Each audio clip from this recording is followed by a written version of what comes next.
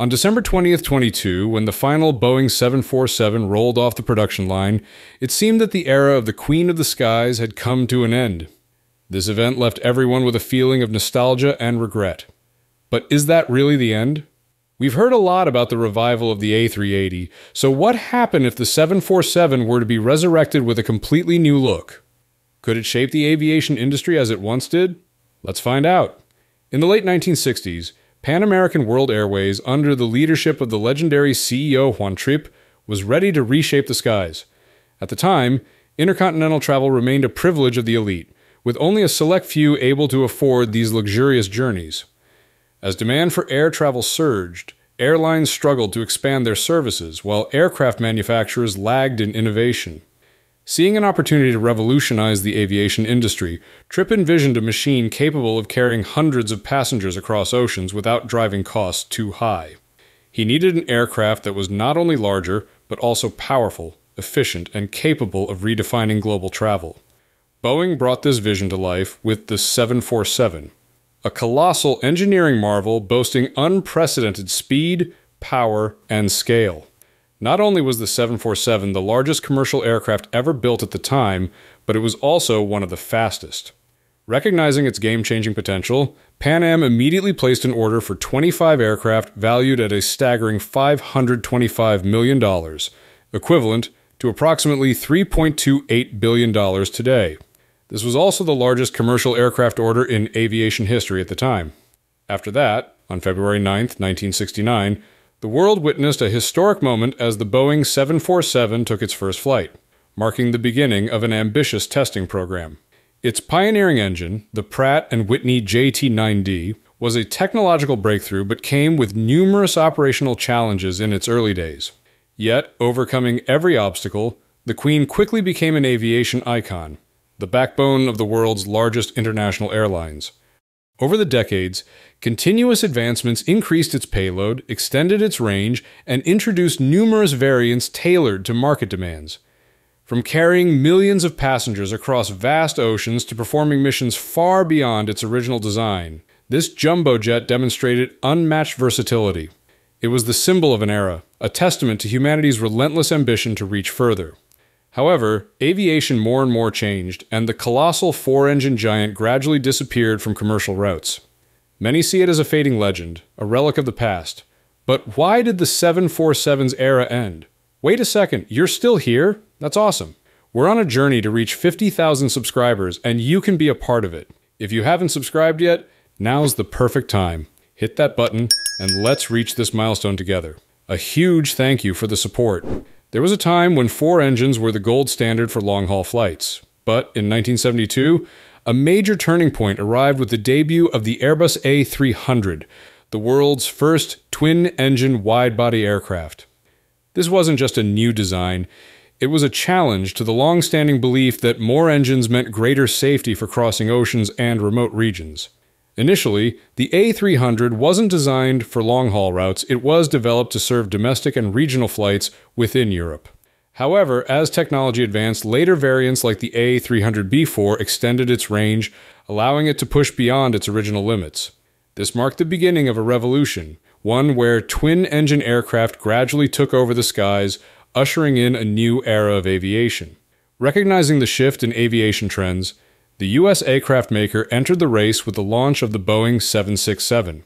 Introduced in 1981, the 767 marked the beginning of a new era for twin-engine wide-body aircraft, thanks to advancements in fuel efficiency and long-haul capabilities under the ETOPS Extended Range Twin-Engine Operational Performance Standards certification.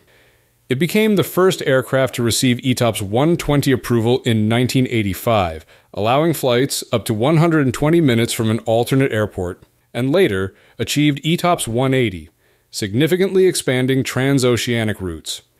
However, the A300 was not as effective for oceanic routes as the 767 would later prove to be. Therefore, if one considers the first twin-engine wide-body aircraft, the Airbus A300 holds the title. But if the focus is on the first twin-engine wide-body, capable of efficiently operating transoceanic flights, the Boeing 767 takes the lead thanks to ETOPS. Then, in 1995, Boeing unleashed the legendary 777. Engineered for long-haul dominance, the 777 pushed the boundaries of twin-engine performance with cutting-edge technology, ensuring it could fly safely even if one engine failed. But what truly set it apart was its range, an astonishing 8,555 nautical miles on a single fuel load, nearly 1,000 nautical miles farther than the iconic 747-400, all while sipping fuel at a much lower rate. The U.S. manufacturer didn't stop there. In 2011, it introduced the revolutionary 787 Dreamliner, a twin-engine marvel designed to maximize fuel efficiency and redefine the future of long-haul travel. To this day, the Boeing 777 remains the most successful twin-engine wide-body aircraft in the world. The rise of twin-engine aircraft marked the end of the era for colossal four-engine giants like the Boeing 747. Airlines gradually realized that twin-engine jets were not only more fuel-efficient, but also significantly reduced maintenance costs, optimized operations, and delivered higher profitability. Models like the Boeing 777 and Airbus A350 quickly dominated the skies, pushing the 747 into decline. The high operating costs of the jumbo jet, compared to more efficient alternatives, led many airlines to retire the iconic aircraft. In Europe, British Airways and Lufthansa gradually replaced their queen with Airbus A350s and Boeing 787s, while in the US, Delta Airlines and United Airlines were the last major carriers to operate the aircraft before retiring it in 2017. Today, only a handful of airlines still fly the legendary jet, including Lufthansa, Korean Air, Air China, and Russia's Rossiya Airlines. Then, in 2020, the COVID-19 pandemic delivered a final, crushing blow to the aviation industry, causing travel demand to plummet.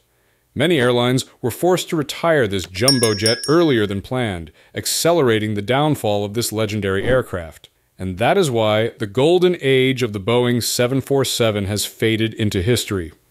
The Boeing 747 has ceased production, but has its era truly ended? Aviation history has seen once outdated designs revived to meet new demands. What if this Boeing aircraft could return in a completely new form? Originally powered by the Pratt & Whitney JT9D, later replaced by the General Electric CF6 and Rolls-Royce RB211, the 747's iconic design, with its raised cockpit and partial double-deck configuration, made it an ideal candidate for cargo conversion, thanks to its distinctive nose cargo door. The U.S. manufacturer once believed that supersonic aircraft would quickly replace this jumbo jet, yet the opposite happened. It not only endured but became an icon. A twin-engine Boeing 747 the 7th of May sound far-fetched, but modern technology could make it a reality. With next-generation engines like the GE9X or Rolls-Royce Ultrafan, a reimagined Queen could achieve performance levels on par with or even surpass today's aircraft. Its wide-body fuselage would remain a major advantage for both passenger and cargo transport on long-haul routes. What do you think? If the 747 had a chance to return, which engine would be the best fit? Comment 1. If you choose the GE9X, and comment 2 if you believe in the Rolls-Royce Ultrafan. However, reviving the Boeing jumbo jet as a twin-engine aircraft would face major challenges in design, development cost, and market demand. From a design and aerodynamics perspective, this aircraft was optimized for a four-engine configuration, with wings specifically shaped and sized to distribute thrust across four separate engines. Switching to two engines would require a complete redesign of the wings to maintain lift and aerodynamic efficiency, potentially leading to a wider wingspan or structural changes to the fuselage. These modifications could significantly impact operational capabilities while also increasing weight and fuel consumption. Beyond design challenges, development costs pose a major obstacle. Converting a four-engine aircraft into a twin-engine model would require extensive research and testing, almost equivalent to developing an entirely new aircraft.